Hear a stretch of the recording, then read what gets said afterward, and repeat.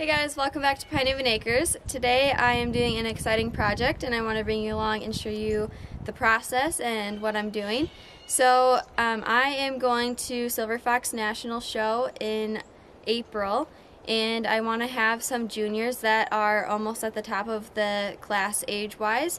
So to do that I need to breed my rabbits next week and have them born next month.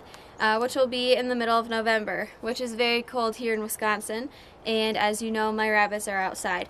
So my project for today is to build a hutch that I can keep inside of our insulated garage to keep them a little bit warmer and closer to the house in case I need to supplement their heating a little bit more while they're still young. So this is kind of my rough draft, a very rough draft. The drawing gives you an idea of what I'm building, but it's mostly in my head. It'll be similar to the most recent cage design that Tealstone Homestead has made recently. So I'll just show you myself building it and kind of explain things as we get toward the end. But I'm hoping to make it about 2 feet by 6 feet and have multiple doors and be able to divide the cage off into different sections and smaller cages once the rabbits get older and I need to start separating them.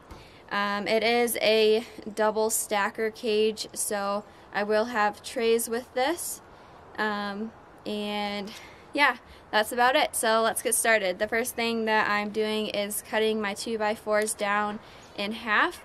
I'll be keeping the 2x4 standard size for my legs, but everything else I need to cut down so it's not so heavy and bulky. And yeah, let's get started.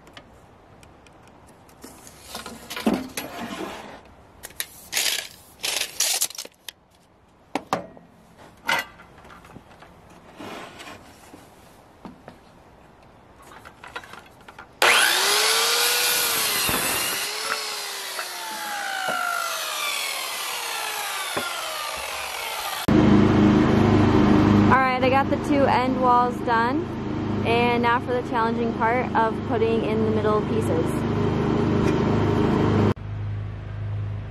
And here's what it's looking like now. I have it to the point that I drew it out on my paper.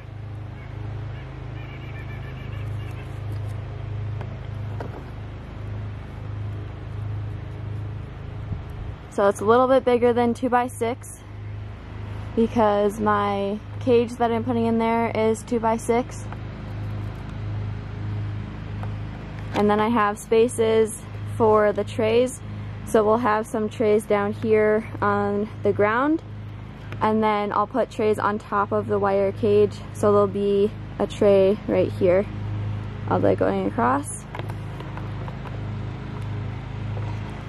So far it was pretty easy to assemble. It's not the sturdiest thing in the world. I'm sure once we screw in the wire cages that'll pull everything together, but I might cut out some little triangle pieces and put them up here in the corners just to sturdy it up a little bit. But this part is done, and now we're gonna start on the wire cages.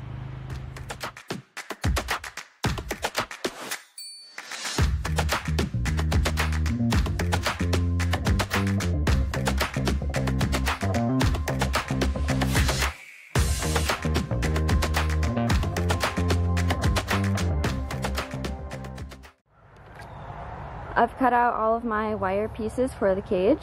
I have 16 gauge PVC coated 1/2 inch by 1 inch floor wire. It's black. And then the rest of the wire is 16 gauge 1 inch by 2 inches. And you can see I have several rolls out here. These two big rolls are the sidewalls. This is the top. And then those two pieces are the short sidewalls. So I will be attaching all of that wire together using J-clips. And this is the tool that I'm using to do that. This will be interesting because I've never fully constructed an all-wire cage before. And because the sidewalls are a little bit flimsy, it's going to be challenging to get the cage square. So we'll see how it turns out. Ideally, I would not be using 1 inch by 2 inch dimensions for the sidewalls because babies can definitely slip through that. But this is all that our hardware store had currently, so I decided just to go with that. And then I have some scrap pieces with smaller measurements that I will use as like a baby saver, a couple inches up from the bottom, to prevent babies from falling out.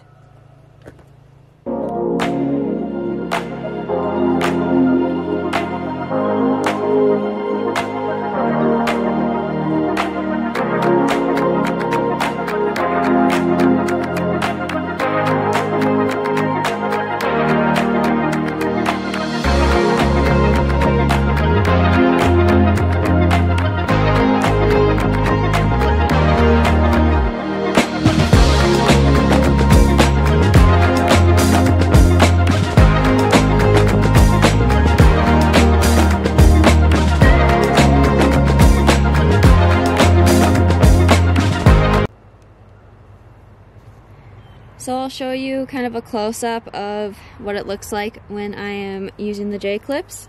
So this up here is my sidewall. This black is my floor. The sidewall was 1/2 inch too short to be 2 feet. So we have a 1/4 inch gap on both sides at the bottom corners, which is no big deal. But it clips together tight the rest of the way up the wall. So what I do, I'll start over here, is I lift up the floor, and this is my tool. I hook it on both, and then I squeeze, and it curls that metal piece around there nice and tight, and there we go. Now they are together. I've been kind of doubling up on the corners, and then I do like every other, or I skip 2. Okay, so this one, I don't know if you guys saw that, it only caught around 1 wire. Not a big deal. I'm just going to use my pliers to get that one off, and then we'll keep going.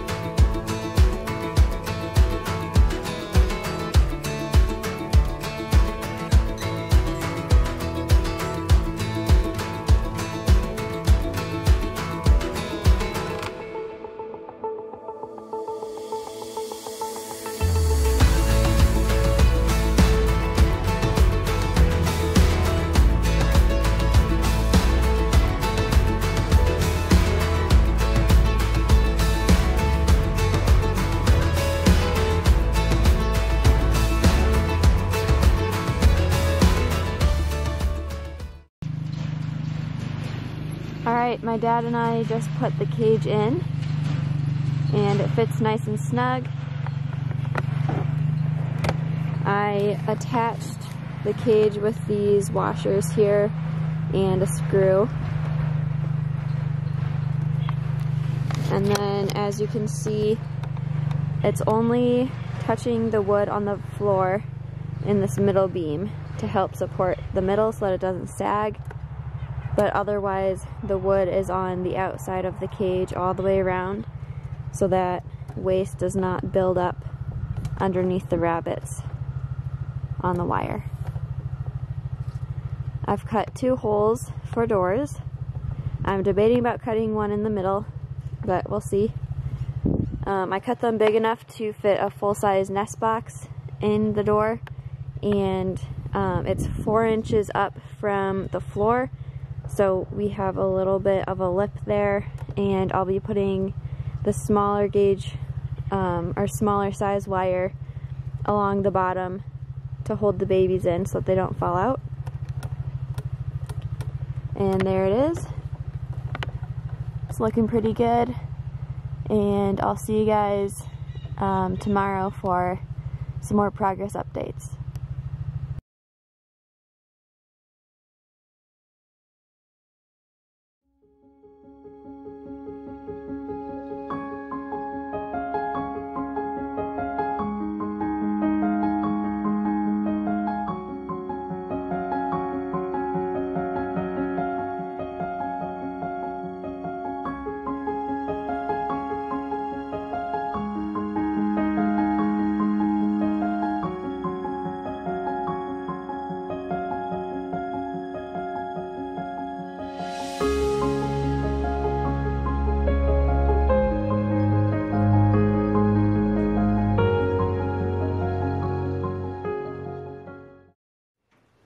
Alright, so this is the finished product.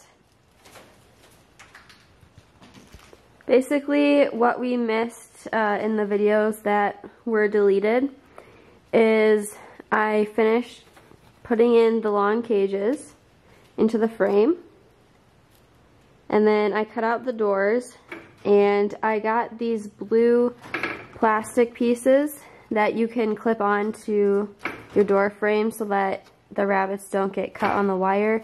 I got those at a rabbit show. There was a supply dealer there, and he was selling those.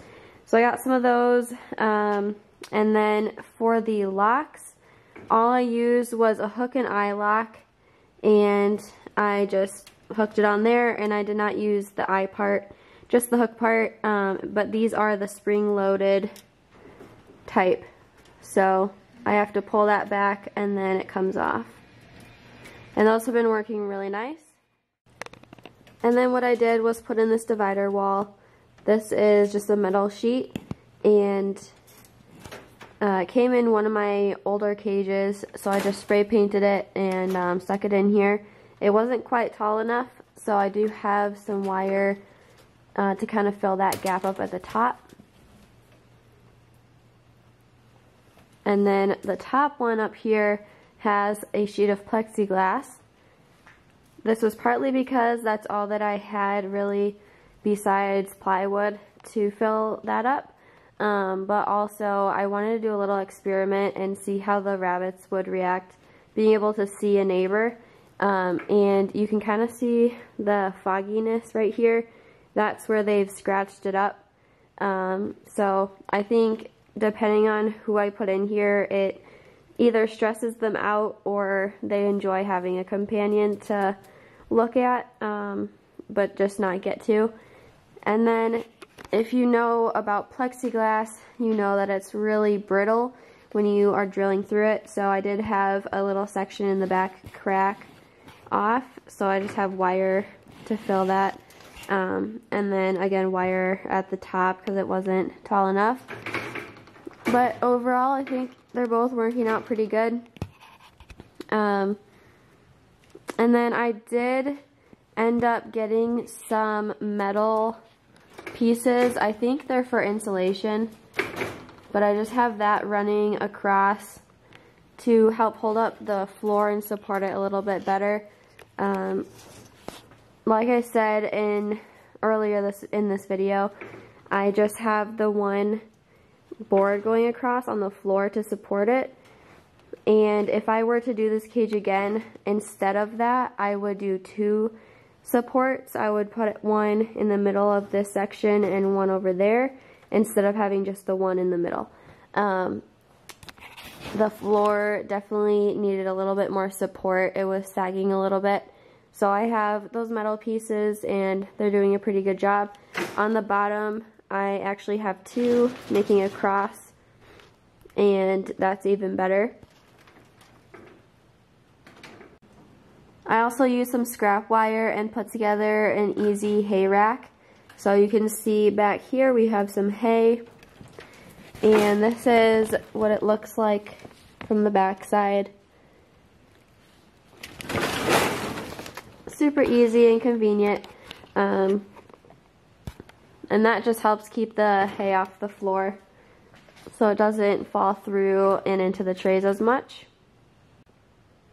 Overall, this PVC coated wire has been pretty nice because it's slippery on the surface.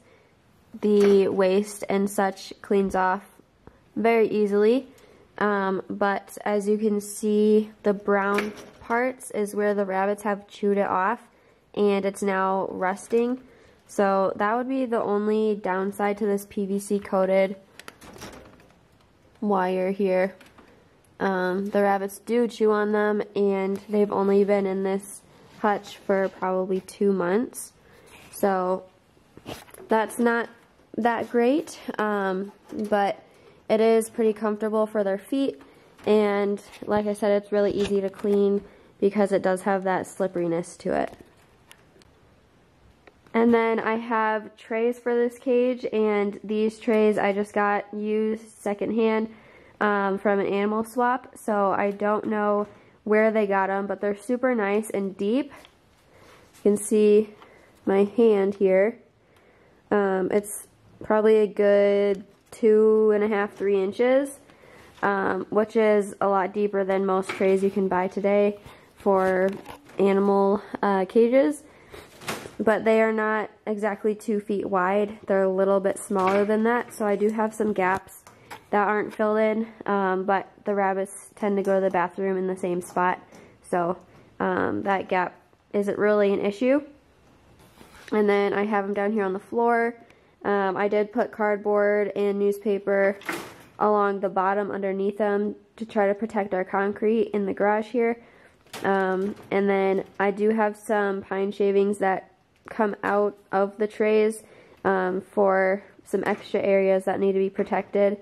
Their water bowls sometimes drip and come down here, or if they go to the bathroom in the far corner. So that is the cage. I think it turned out great, and I'm loving that it's so close to the house so I can check on my baby bunnies. A lot easier than if they were down by the rest of the rabbits. And overall, this hutch worked out great. Thank you so much for watching. If you enjoyed today's video, please give us a big thumbs up. And if you haven't already, click that subscribe button to see more content like this.